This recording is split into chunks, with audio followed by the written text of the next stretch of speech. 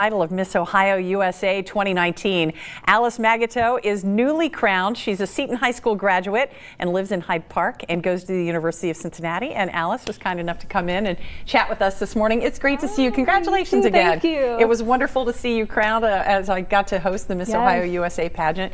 And some people may recognize your face or your name because you've been Miss Ohio before. Yes, I competed in the America system 2 years ago now. What made you want to do this again and go for Miss Ohio USA? Yeah, so I actually won Miss Ohio America at the age of 18. It was the third pageant I had competed in, and I have really just fallen in love with pageants since then, and I knew that wasn't going to be the last one I did.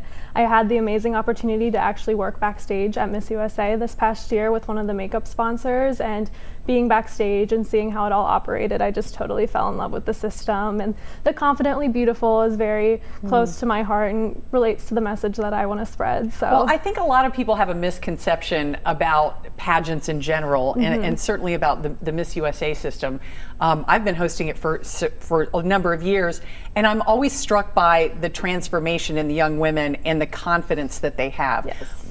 What would you like people to know about pageants and about being Miss Ohio? So obviously swimsuit is kind of in the headlines right now and is being talked about, and I was actually asked in my interview, you know, how do you feel about swimsuit as a pageant girl? Do you have to explain it a lot? And I always tell them competing in swimsuit is a celebration, because I did not grow up with a ton of confidence and didn't have the confidence overnight to walk on stage in a swimsuit, and it was something that I had to learn and grow and develop, and I worked hard for it.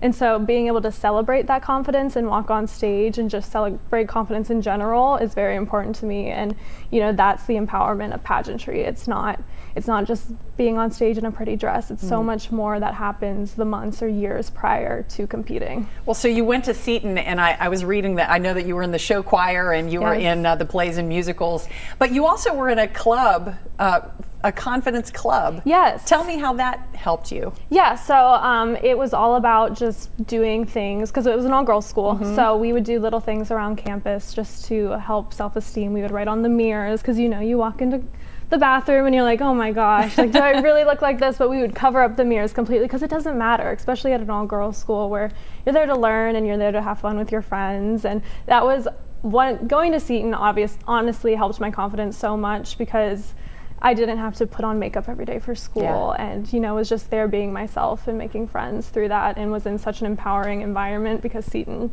they're just the best. So when is Miss USA? When can we watch you? And tell me about the message you're going to be spreading for young women. It'll be, I believe, in May, around May. The date's not official yet, but my whole campaign is called Keeping It Real, and I always am wanting to fight for authenticity in the media, but also just realizing that when you look at someone's social media, you're only seeing 10% of their life. It's the best parts, and it's not sustainable to live like that every single day. So it's okay to not be this image of perfection every single day. It happens. I have my days too where I don't want anything to do with Instagram, anything to do with social media. It's okay to take a break and to just recalibrate and be yourself. Well, you're a great role model for other young women. Alice Magato, thank you so much. Thank you so much. Best of luck at Miss Ohio, at Miss USA. We'll all be pulling for you.